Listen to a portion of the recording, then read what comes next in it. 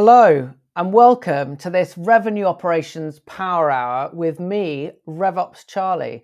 And in today's workshop, we are going to be looking at the dark funnel and understanding what your customers are talking about when they speak to their peers and colleagues outside of your field of view.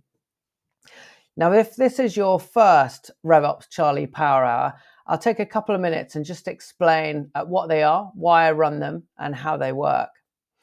For me personally, when I am trying to learn something, I want to learn from someone that is just a little bit further along and is actually carrying out that activity in their own job.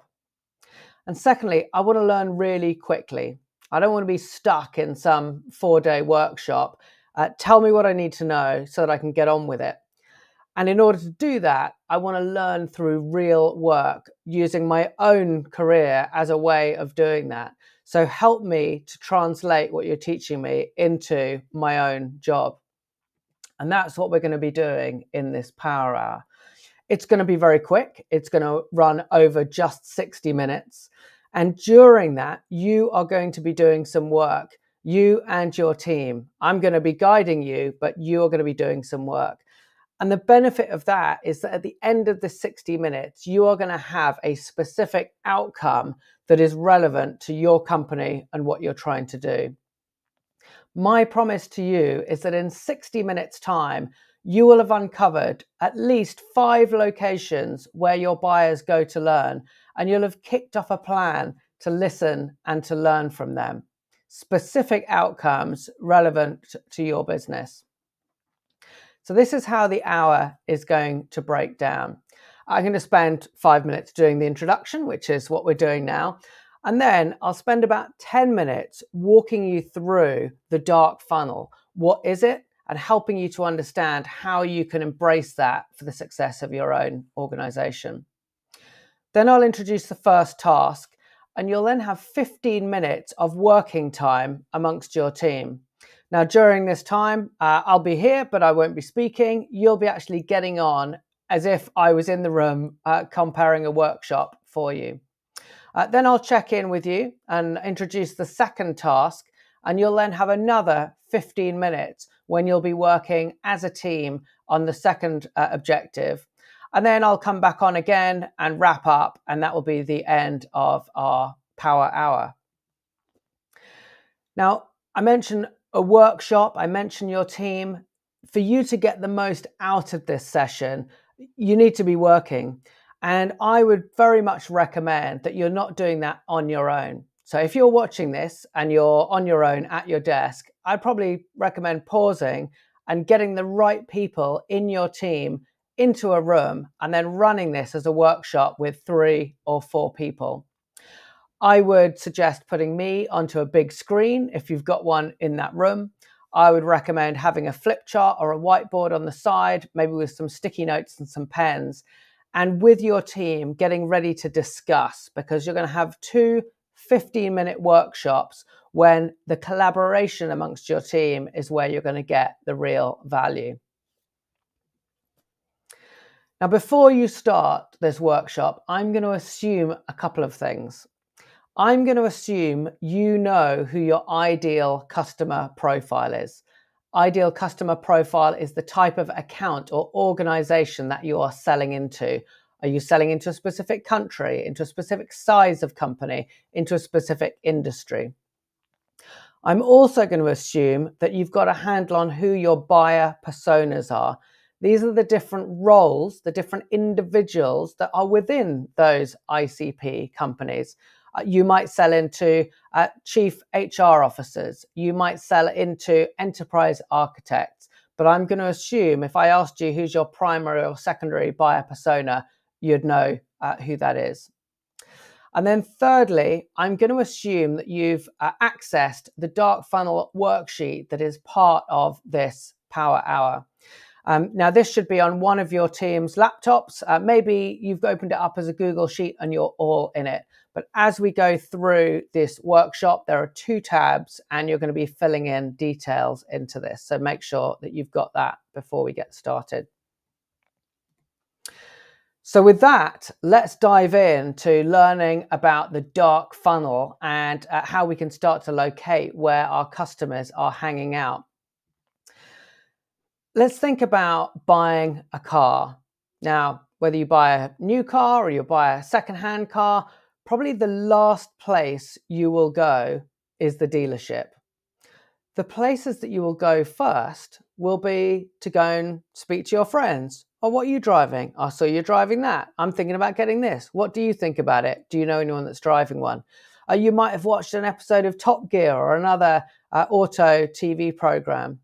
More commonly now, you might be watching YouTube channels where independent reviewers go and review and test drive cars. Or if you're of a certain age, you might still be getting magazines where you go and read reviews or read in your newspaper about reviews of cars. The key thing is that you are doing this research outside the field of view of the particular car dealership or car manufacturer, because you want to go and educate yourself. You want to understand what other people think. You want to get a long list of all possible cars down to a short list. What's the fuel economy like? What's the ride like? What do people think about this car if I'm driving it? And only when you've really made your decision, maybe down to 2 or 3 cars, but really probably down to one, the one that you want, that is when you'll walk into the dealership. You'll know what model you want. You'll know what engine you want. You'll know what color you want. And importantly, you'll know what you should be paying. And so you're going into that engagement with the dealer educated and empowered to have a sensible negotiating conversation. Now, why do we think it would be any different in a B2B environment? It's absolutely not. This is the revenue acceleration flywheel, and it lays out all of the different capabilities that a B2B organization needs to have to deliver a great buyer experience to their customers. At the top here, we've got the 11 capabilities that you need to exhibit in order to deliver that great experience to your prospects, your customers, and your partners. And the very first of them is the dark funnel. This is how do we ensure that when our buyers are doing exactly the same as that car purchaser was, speaking to their peers, exploring, researching, how do we make sure that they are having a valuable and a great experience and learning about our organization? Gartner talk about buyer enablement as a concept, the requirement on vendors to support their buyers through their buying process. And Gartner talks about 6 different buying jobs that a buying group has to do in a company. Now, they don't have to do all of these in order, but nothing happens without identifying a problem. We need to do something. There is a problem with the status quo, and we need to explore a way of solving that. So problem identification is the first one. Next is solution exploration. We know we've got a problem. What is out there that might solve this? It could be reconfiguring some tools that we've already got. It could be buying something else. It could be working with some partners. The next is requirements building. So we need to go and do something. What does this new thing we're going to buy need to do? The fourth is honing down on that short list of suppliers. We know what this thing needs to do. Does this supplier or these set of suppliers meet that requirement? Then we go down to validation. We know what we want to do. We want to choose the supplier. Are we absolutely sure that this is the right approach? And then the final one, before actually signing a contract, is making sure that everyone else is on board with your decision. So these are a set of jobs that the company needs to go through. And when we think about problem identification, this is where the dark funnel comes in. It's the set of places that your buyer goes to identify these problems that is outside of your field of view. When we think about the dark funnel, a good way of explaining it is the opposite. the light funnel, if you will. If we think about how marketing teams have worked over the last 10 or 15 years, it's very much been focused on attribution. How do I track where an individual lead or a customer, an opportunity has come from? I'll gate my content so that when anyone goes to our ebook, they fill in their name and email address. We will do paid social, and we will know that when someone clicks on our ad, exactly who they are. We'll run events, or we'll syndicate our content, or we'll ensure that people have to request a demo to see our product. Everything is about making the customer put their hand up and identify themselves. But as we know from the car dealership experience, this is the last place that someone comes to for information. Everything below the line is what we can call the dark funnel in a B2B environment. People are going to independent review sites, they're going to YouTube channels, they're listening to podcasts, they're signing up to independent newsletters, they're going to trusted partner content. These are all areas where they're educating themselves about what everyone else is doing. They're educating themselves on potential vendors. They're educating themselves on the size of the problems and how people are prioritizing. And they're educating themselves on the direction of travel that their industry is going to. And one of the most important ones of these is word of mouth. That is just the most powerful source of education and learning and advice that any buyer is going to take, just as we do in our own world as consumers and individuals ourselves. Having thought about the dark funnel and all of these places that buyers exist, it's also important to consider that there is no such thing as a buyer in your customers, especially in a B2B environment that might be selling into enterprise or strategic accounts. Yes, there will be a user or a product owner of your product. Yes, there may be an executive sponsor or a buyer, and those may be the two people that you spend most of your time with. But outside of that field of view are some very influential roles. The CFO, who can definitely say no to this purchase because there are other important priorities.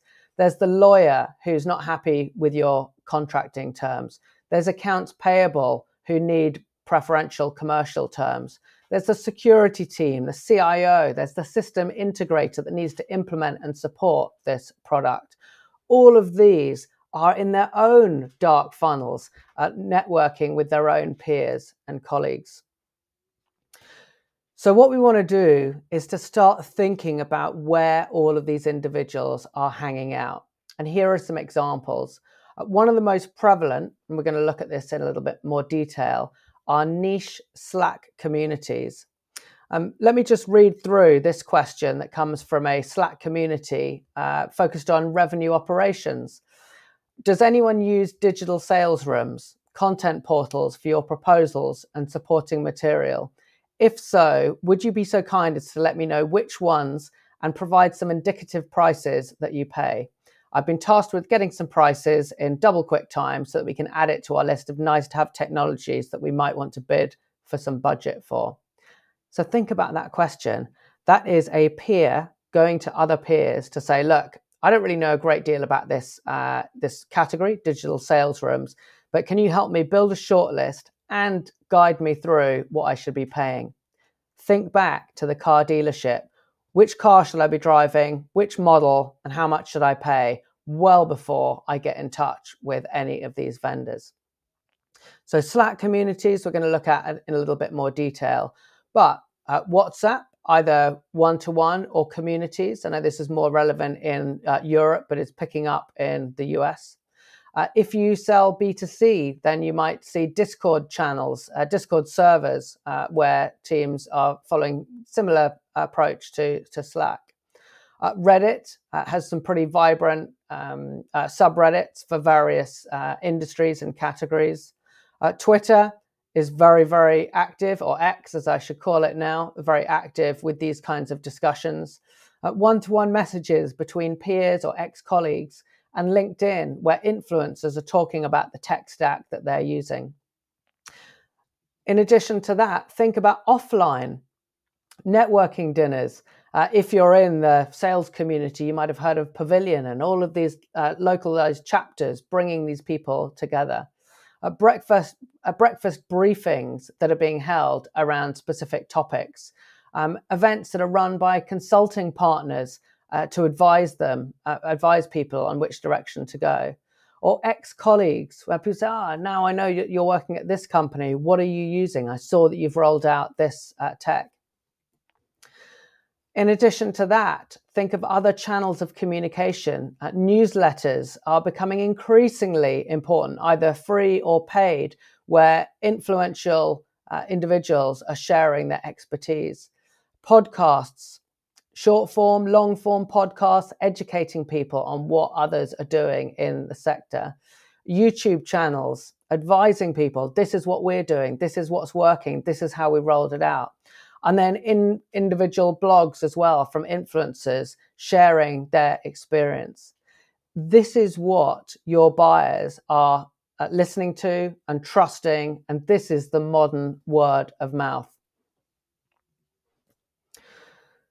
So what I suggest is search for each of your personas. So like we've looked at there, whilst the main buyer of your product might be in this example, an HR officer or an HR director, think around that, the people that need to implement your solution, the people that are going to pay for it, the people that are going to do technical support for it.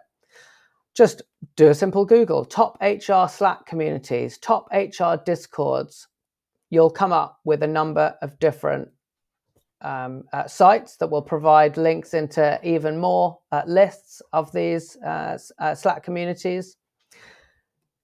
And then you'll start to find these individual communities. So here are just a couple of examples of HR director focused ones. The one on the left is run by a platform called Lattice, 22,000 HR leaders that are talking to each other about what's top of mind for them, what their challenges are, and the technology and tools that they're using. The one on the right, similar, focused on HR, but run by Culture Amp.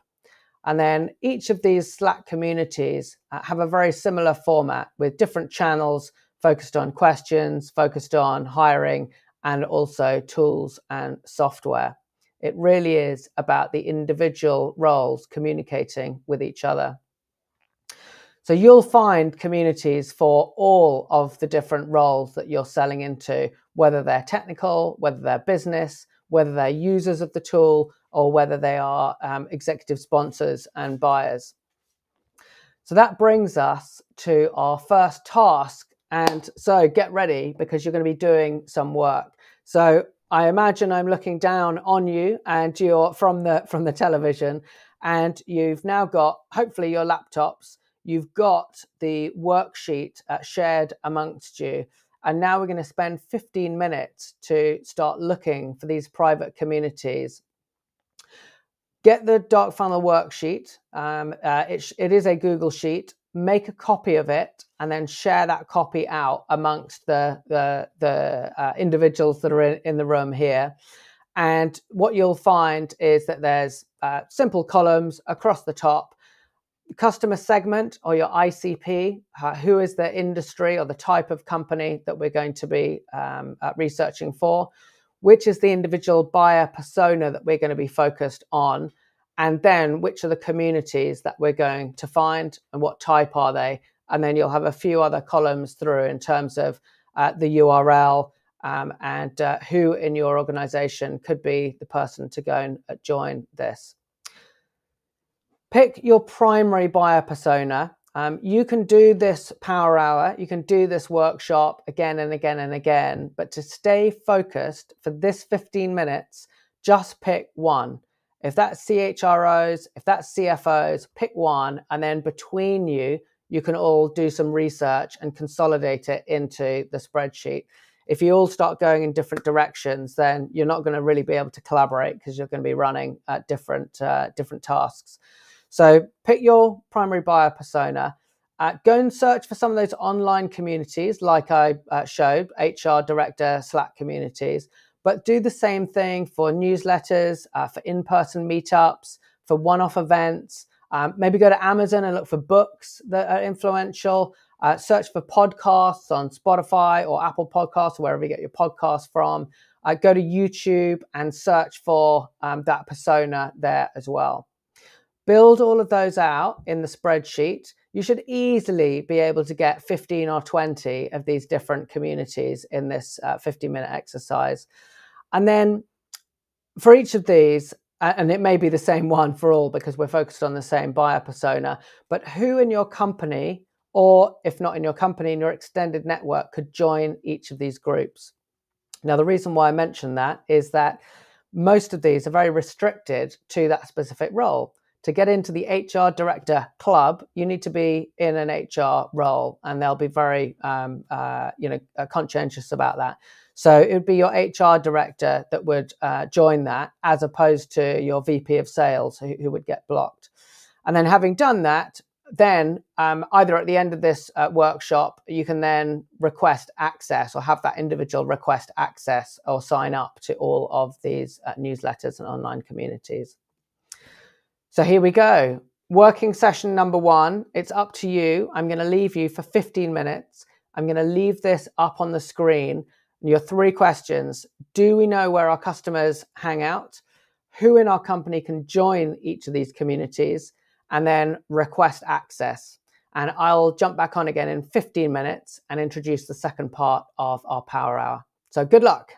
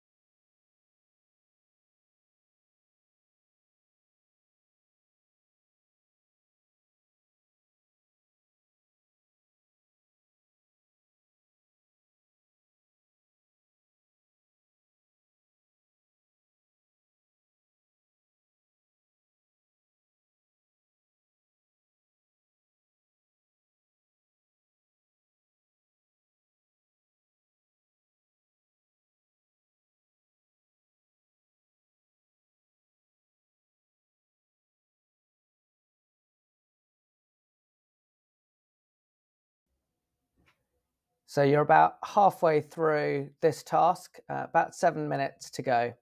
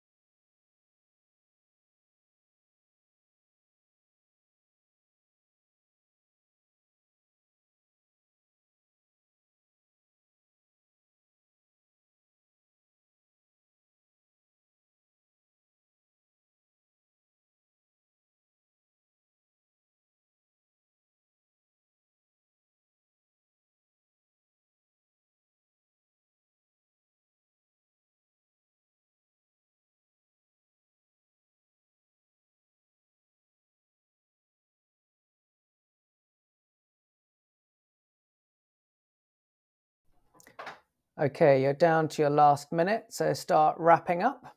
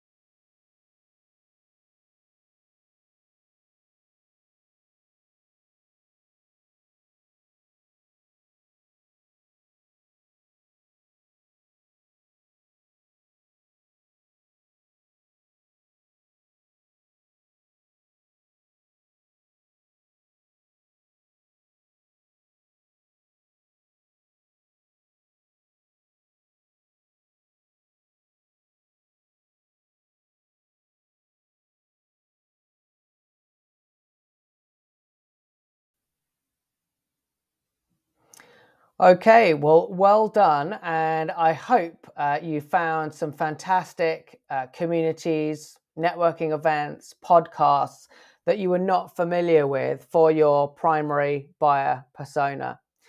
You can see that you could easily repeat that exercise for your secondary persona and any other supporting personas around your core buying group.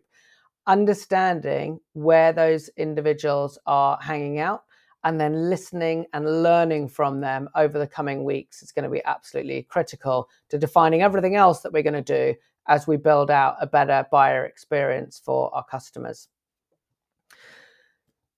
Now we're going to dive into the second half of the Power Hour, and we're going to look at product review platforms.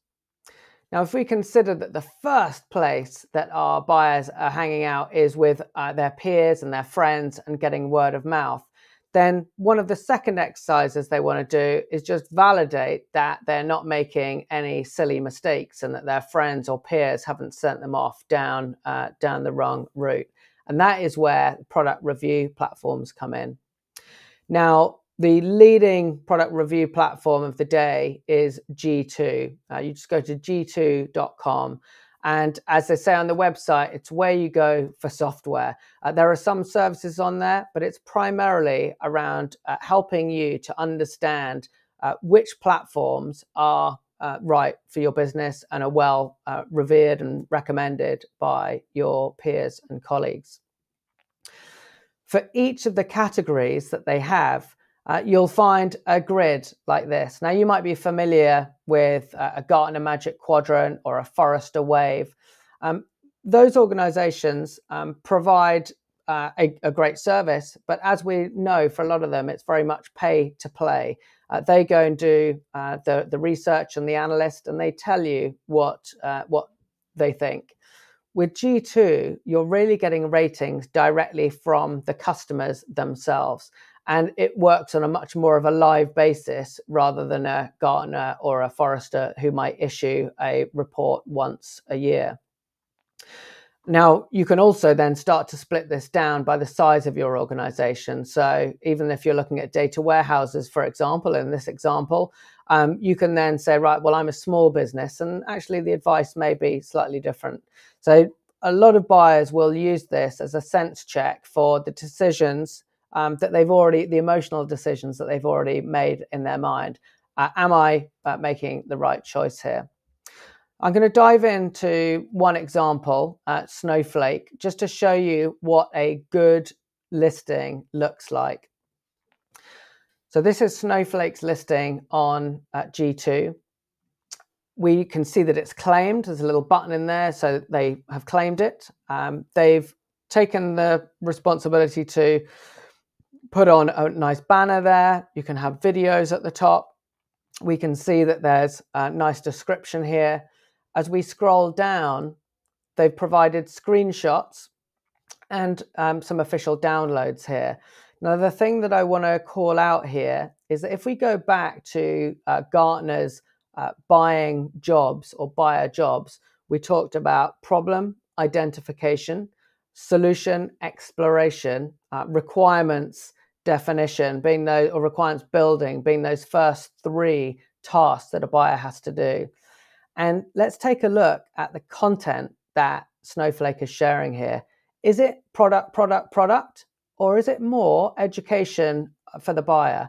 So we've got cloud data warehousing for dummies here. Okay, if you'd never heard of data warehousing, but someone had said we really need to go and get this platform, then you're going to have the opportunity to learn a little bit about what data warehousing is, why it might be different to what you've got today, and how to approach it. In the official screenshots here, we've got you only pay for what you use, and an education about how something that is quite complex in terms of pricing is structured. So you're teaching through your product review platform and meeting buyers at where they are.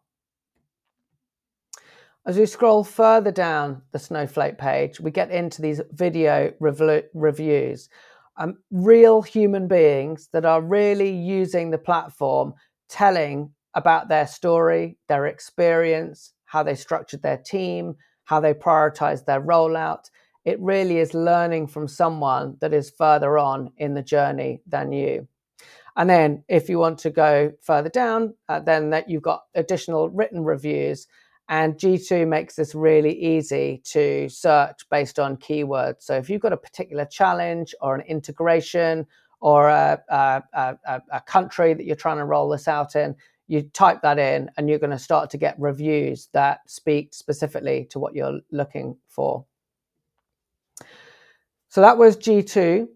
Another one that I'd point you to is Gartner Peer Insights. Now, this is less focused on the vendors being able to own and update and control what's on their page. It's more about individual customer reviews rating. But it's up to you as a vendor to encourage your customers to go to places like G2, like Gartner Peer Insights, like Trust Radius, and encourage them to provide their experience to someone earlier on in their process. So that brings us to our second task in this Power Hour, and we are going to dive into product review platforms. You should still have the Dark Funnel worksheet open, and I'm going to ask you to go onto the second tab. And here you'll see a similar set of columns where we can list out the product review sites that are relevant to your organization. You're going to put your page's listing, and then you'll see a few columns along. Have you claimed it? Have you got a banner or a logo up there? Have you got useful screenshots? Have you got videos? Have you got customer references and testimonials? And what could you do to improve the buyer's experience on this page? So what we're going to be doing over the next 15 minutes, firstly, quickly define within your team which review platforms are relevant to your segment. They might not all be. So G2, as I mentioned, is predominant for software and technology platforms, some services. Trust Radius is another one known in the States. Clutch, mainly focused on services. Capterra, I've not listed here, or Trustpilot, more on B2C. But have a think through where your buyers are hanging out for your particular product. And then take a look at your pages on those, but from a buyer's perspective. Go in with a clean slate. Like, what is it that you are learning from the page that you've provided? Is it just product, product, product? Or is it helping them to understand how to buy your product and services? And then finally, what could you do to better support your buyers' needs? Could there be better content? Do you need to create new content? Could you get better customer reviews and testimonials? How can you build that into your customer onboarding process so that you're getting these reviews from all of your customers? So here we go, second 15-minute timer that I will bring up onto the screen. Review your listings on the product review platforms and consider what could you do to improve that content for your customers. Good luck, and I will chat to you in 15 minutes.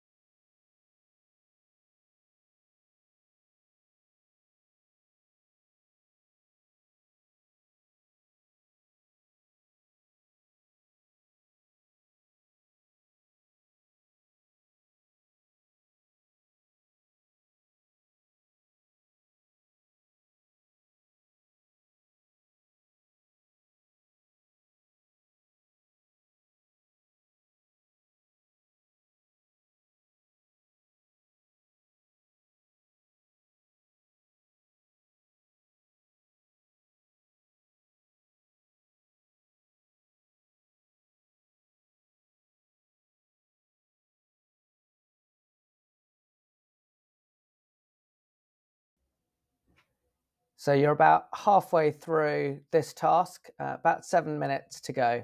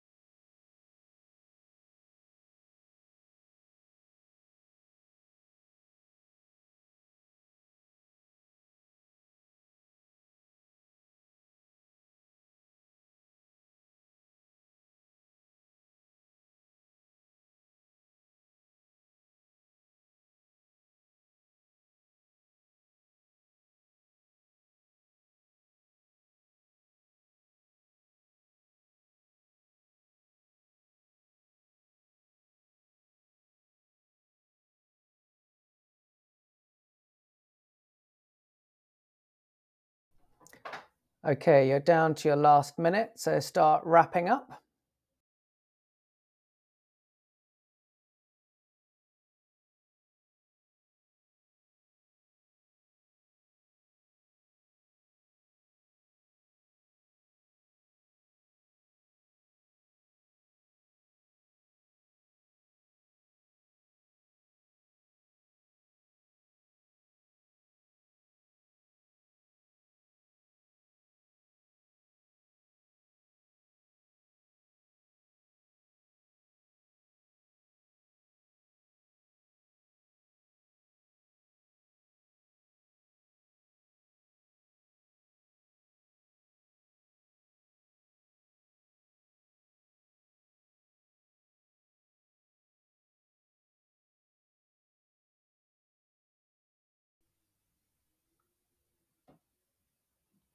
Well done. That brings us to the end of the second working session in this Power Hour.